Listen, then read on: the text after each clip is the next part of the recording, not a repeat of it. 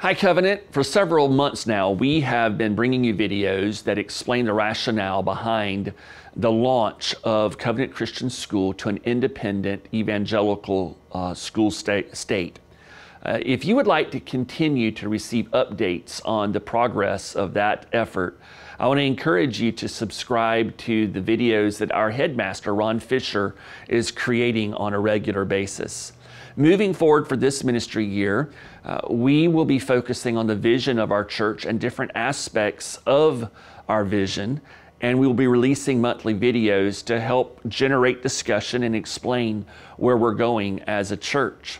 We just are finishing up a series of messages out of the book of Revelation, but in October, we're going to unpack our mission statement, bringing gospel restoration to people's deepest needs in our broken world. You know, our mission statement is like a guiding compass. It tells us the direction we're going and what we're ultimately supposed to be doing as a church. It makes the overall direction of the church unquestionable, and it points everyone in that direction. We staff, we program, we budget around our mission statement.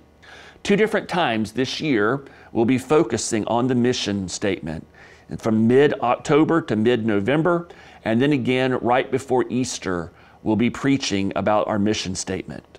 Values are the motivational flame and the shared convictions that reveal our strengths as a church and guide our decisions. There are 6 of them that we have settled on, and the sermon series that will begin the weekend of November 18th and run all the way through the end of the year is going to unpack each of these 6.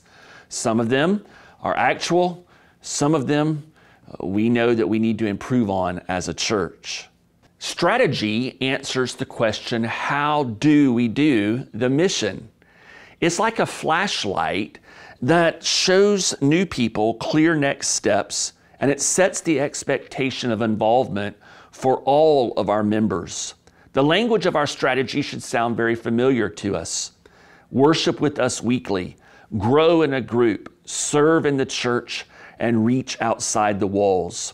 We're going to begin the new year in January with our strategy and explain these 4 steps.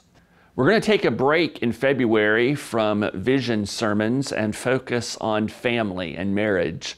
We'll pick back up in March with our marks.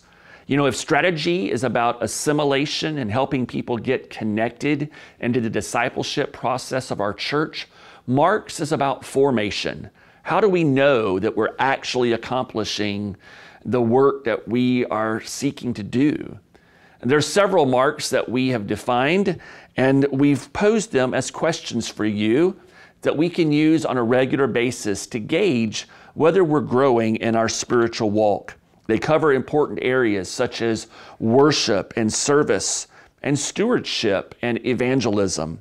We'll begin that series the weekend of March the 3rd, and we'll conclude it on March the 24th. I mentioned to you earlier that we'll revisit our mission statement in the run-up to Easter weekend.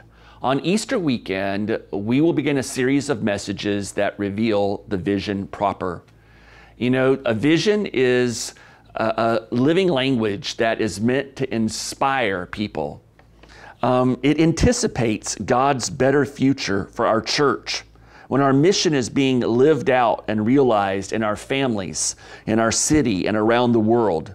In 10 years, as our church celebrates its 50th anniversary, this vision that we've landed on stretches us. It challenges us to trust Jesus and to surrender to His will for our lives and for our church as He makes all things new. This sermon series will begin on Easter Sunday, and it will take us through the end of the ministry year. It sets very specific goals. It's going to stretch us as a church. It's going to inspire us. We're going to know whether or not we're achieving the vision that we believe that God has set for us. I want to ask you to begin even now praying.